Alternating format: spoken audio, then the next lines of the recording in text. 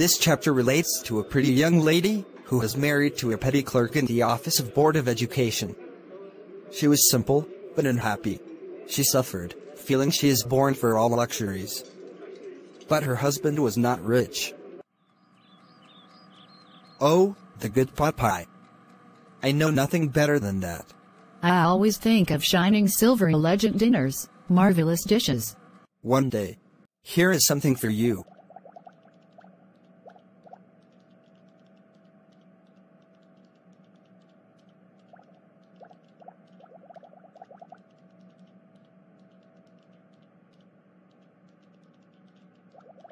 What do you suppose I want with that? But, my dearie, I thought it would make you happy. You never go out, and this is an occasion, and a fine one. Everybody wishes one, and not many are given invitations. You will see the whole official there. What do you suppose I have to wear such a thing that? Why? The dress you wear when we go to the theater. It seems pretty to me. What's the matter? What's the matter? Nothing. Only I have no dress and consequently, I can't go there. Give this card to some colleagues, whose wife is better fitted out than me. Let us see, Matilda. How much would a suitable costume cost that would serve for other occasions? Very simple.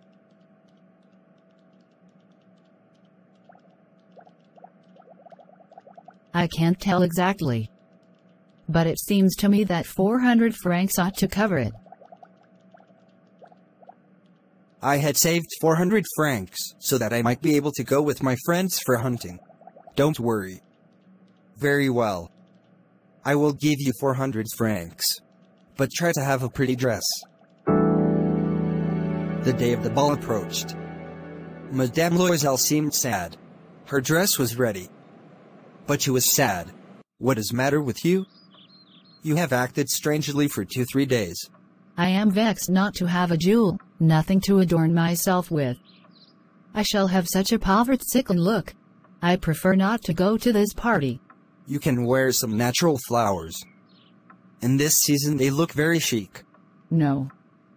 There is nothing more humiliating than to have a shabby air in the midst of a rich woman. How stupid we are.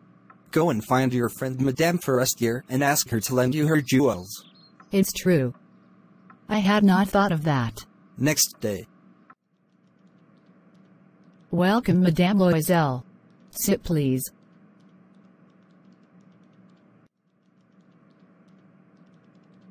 Madame Forestier. Matter is that I have to go to a function. I want you to lend me jewel. Why not? Madame Forestier brought a large jewel case and opened it. 'Tis my dear. Have you nothing more? Why? Yes. Look for yourself. I do not know what will please you. Suddenly Loisel discovered a black satin box, a superb necklace of diamonds in it. Could you lend me this? Only this? Why? Yes, certainly. The day of the ball arrived. Madame Loisel was the prettiest of all. All the men noticed her, asked her name, and wanted to be presented.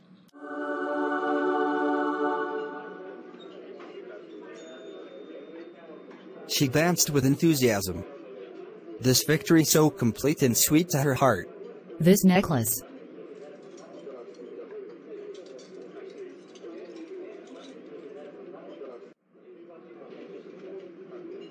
Wait.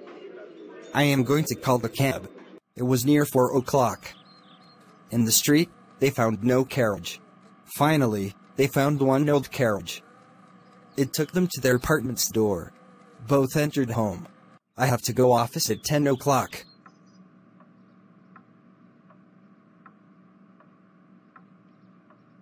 Where is the necklace? What is the matter? I no longer have Madame Forestier's necklace. What? How's that? It's not possible. They searched the necklace, in the folds of dress, in the folds of cloak, in the pockets, everywhere. Are you sure you still had it when we left the minister's house? Yes. I felt it as we came out. But if you had lost it in the street, we should have heard the fall. It must be in the cab? Yes, it's possible. Did you take the number? No. And you, did you notice what it was? No. I am going over the track where we went on foot to see if I can find it.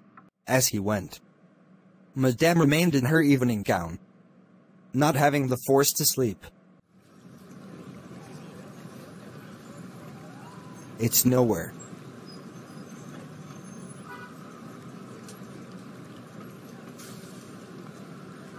He went to the police, to cab offices, put an advertisement in the newspaper, offering a reward.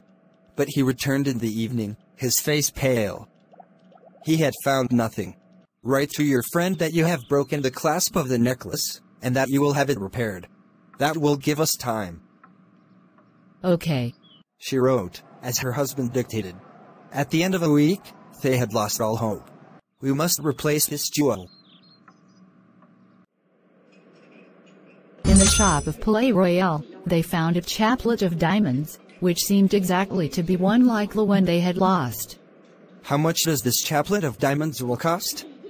It will cost 40,000 francs. For you, I will give it to you for 36,000 francs.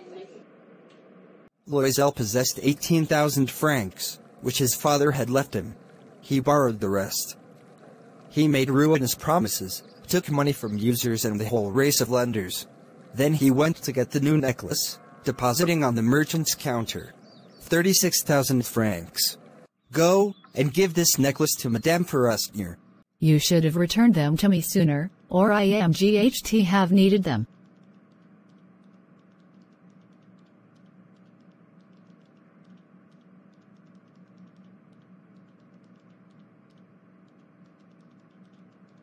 Madame Loisel now knew the horrible life of necessity. She did her part, however, heroically. It was necessary to pay this frightful debt. She would pay it. They sent away the maid, they changed Thai lodgings, they rented some rooms in the attic. She learned the work of kitchen. She washed dishes. She washed the soiled linen, their clothes. She took down the refuse the street, brought up water.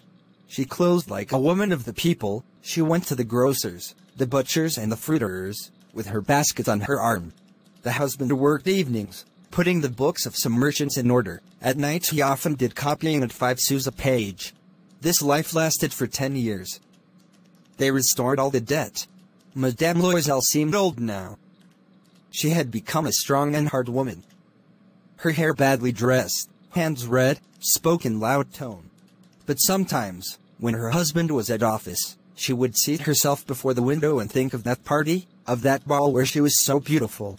How would it have been if she had not lost the necklace? How small a thing can ruin or save one. Bored of listening me? Now see the story. She is on walk. She is Madame Forestier, still young, still pretty, still attractive. Should I speak to her? Yes. Now I get paid, I will tell her. Good morning. But, madam, I do not know you, you must be mistaken. No. I am Mathilde Loisel. Oh. My poor Mathilde. How have you changed? Yes, I had some hard days, since I saw you. And some miserable ones, and all because of you. Because of me? How's that? You recall the diamond necklace that you lent me to wear to the minister's ball? Yes. Very well. Well. I lost it. How's that? Since you returned it to me, I returned another to you exactly like it. And it has taken us 10 years to pay for it. You can understand that it was not easy for us who have nothing. But it is finished, and I am decently content. You say you bought a diamond necklace to replace mine. Yes. You did not perceive it then? They were just alike. Oh, my poor Mathilde. Mine were false. They were not worth over 500 francs.